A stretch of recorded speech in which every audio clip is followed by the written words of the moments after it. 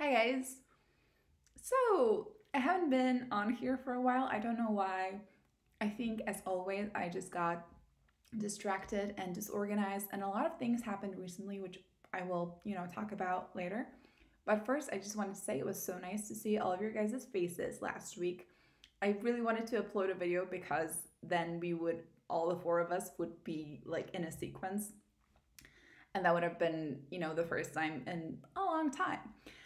But I didn't. So I just wanted to say, Oliver, it was so good to see you. And I wanted to say good luck on your surgery recovery. May it be speedy and smooth and painless, hopefully. Phoebe, good luck on your NaNoWriMo project. And Kate, good luck on your journaling project. Writing anything is better than writing nothing. And like I have been doing for like the last couple of years. That's why NaNoWriMo seems very, very daunting to me. And I'm not doing it because it's like it seems an impossible task. Even though I did it in the past and I won once in the past. But now I'm just like, why would you ever do this? This seems so hard. But good luck on your projects. And I'm sending you guys a lot of love. Congratulations, Phoebe and Kate, on your new president elect. I, of course, have been cheering on from the other side of the Atlantic, manically scrolling and manically refreshing the New York Times landing page for like 5 days straight, not sleeping, which felt like 80 years, to be honest. So I was very anxious. I was very excited. America, good luck on congratulations on getting your shit together, and good luck on getting the orange goblin out of the White House. But other than that, a lot has happened in the last couple of months.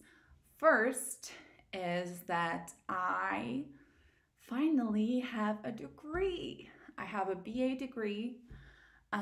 I managed to finish my thesis. I managed to, go through the whole bureaucratic process remotely, which has been, trying. And I had my BA defense exam online, of course, because everything's closed. And I got an A on my exam, which was done like through a video conference, which was just unreal. And so part of the fact that I got an A, I think, is because Primrose, who's right here, right here, Primrose really wanted to be a part of my exam. And I have to think that maybe part of the exam committee was cat people, and that's why I got an A. That's how I think about it anyway. So yes, I finally have a degree.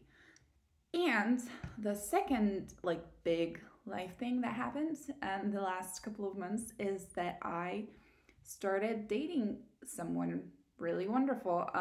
It's my first boyfriend after I broke off my engagement 4 years ago, almost 4 years ago.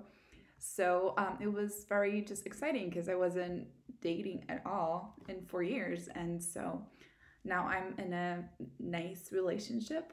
It's been 2 months and feeling good about it. I'm feeling very optimistic about it.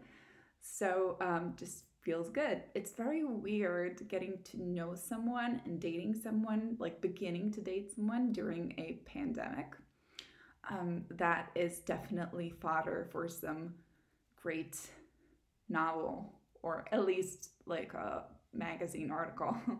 But yeah, for now, feeling good about it. And I will probably continue to give you updates. And hopefully, I will make a new video next week. Bye, guys.